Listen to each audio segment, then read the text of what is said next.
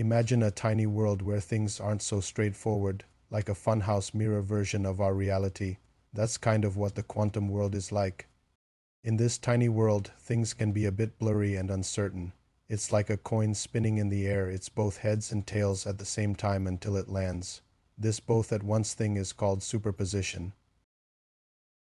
Now imagine this coin flip is about when two tiny particles interact. Sometimes it seems like one particle interacts with the other before it should have. It's like the effect happening before the cause, which sounds crazy to us. Scientists can peek into this tiny world using special tools that don't disturb things too much. They've seen these backward interactions happen, which they call negative time. It's not like time is actually flowing backward. It's more like the order of events gets a bit mixed up in this tiny world.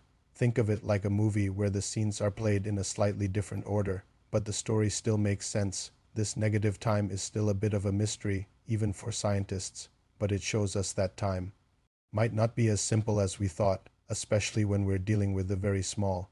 It's like time has a secret life in the quantum world.